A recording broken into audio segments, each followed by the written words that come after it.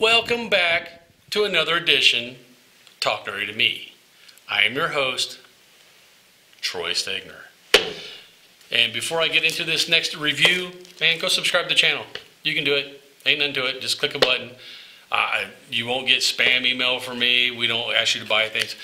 Just click that so that it helps with our metrics. That's the word I'm trying to get.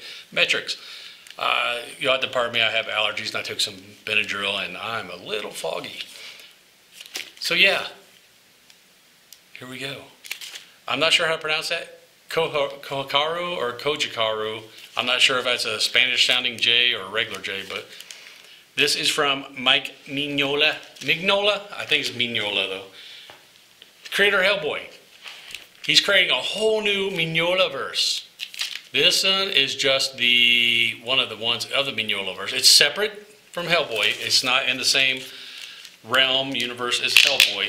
He's creating a new horror themed universe for himself. You know, with like Lady Baltimore and what was it, The Deathless. So this one, I kind of like it.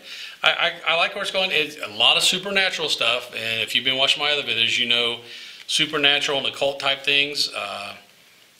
They interest me. I like reading about them a lot, and that is, you know, and if you like Hellboy, this would easily. I mean, he could easily throw this in the Hellboy universe. It'll fit, not a problem. It'll dovetail right into it. But I believe he's keeping these separate from Hellboy. So Cojacaru, which is why I'm going to say it, or unless somebody tells me I'm wrong with Cojacaru. Anyway, the Skinner. It starts out as Mignola does. A lot of his stuff, he likes to theme it around World War II. If you watched Hellboy or read Hellboy, you know. Something about that time frame of the country he just really loves. Starts right out with witches floating around, dude. And they're making short work of all these dudes. Then it kind of clicks over to the military guys with the, you know it's World War II, look at the helmets. They got the crazy metal helmets. They're trying to get somewhere where they can get away from, like, they're running toward the cathedral because witches, you know, in religion, those two things, typically in mythology and lore, they don't mix, but, you know, depends on who the storyteller is. But in Mignola's world, they do not. So the witches are just mowing them down. So they don't make it to the cathedral, but then you got these other group of witches. So basically, it's almost like, you know, Wizard of Oz. You got your good witches, your bad witches. They're calling them white and black. You know, in Wizard of the Oz, it was, you know, the Wicked Witch of the West and Glinda. So Glinda's the white witch, she's the good witch. The other one's bad, according to her viewpoint. And the white witches are summoning some help. They summon the title character, Cojacaru, to come and help them, the Skinner. So basically she's a witch hunter. And then, you know, it shows a little bit about how the witch hunter's origins, you know, as a little girl, how she's tied into Joe Golem. And they summon her, you know, and she's like, oh, you know, I was asleep. My peaceful sleep was great, but I really missed doing this, killing witches. And so she's mowing through them, mowing through those guys.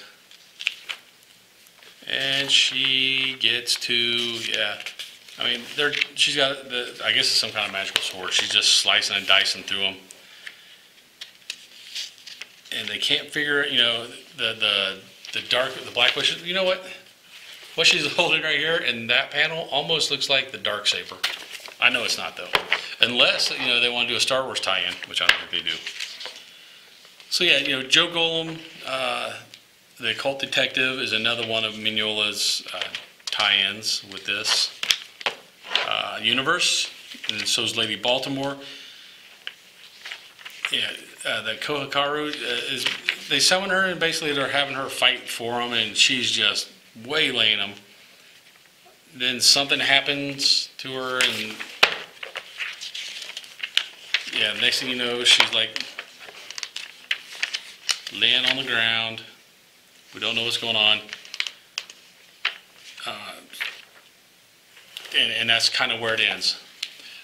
I like the whole occult aspect of this. 1 second. I didn't tighten my mic stand, it keeps falling into frame. Sorry about that. So the occult, supernatural aspect of this is awesome.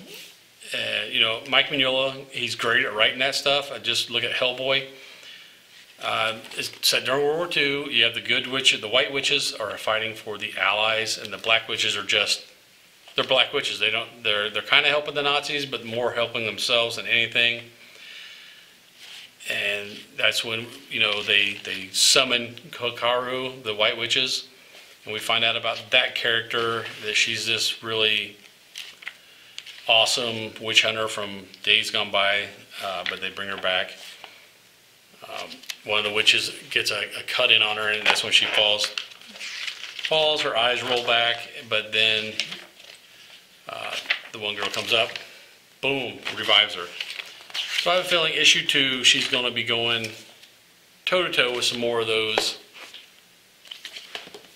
Nazi army, or more of the, she's going to be fighting against the bad witches some more. Haven't really seen the Nazis in here yet. Mignola does like the German army from World War II also, especially if you've watched Hellboy. You see, I mean, that's how they summoned Hellboy. It was the Nazis using Rasputin and everybody.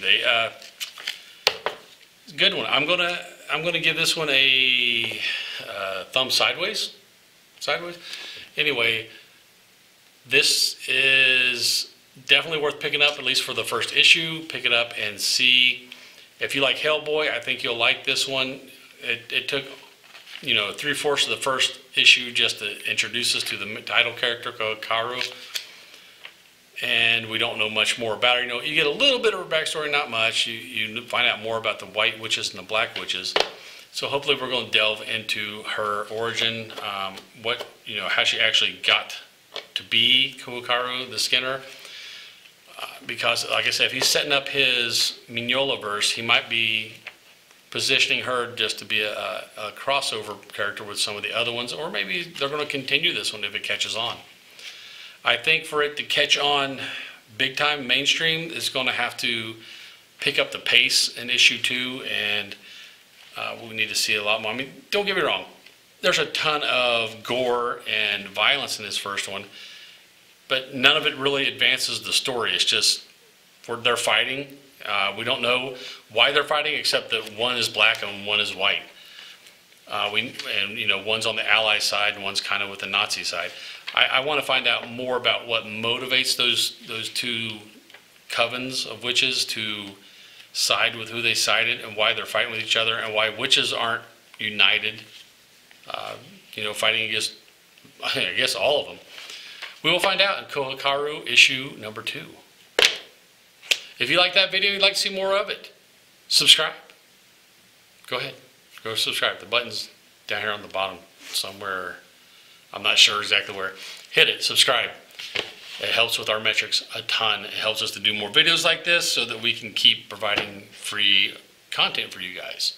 And while you're at it, hit that bell icon and you'll be notified every time we put up a new video. And until you see that new video, later, nerds. Get nerdy with me. Tell me what game that you get on. Is it card or read? What kind of class do you play, girl? In an RPG?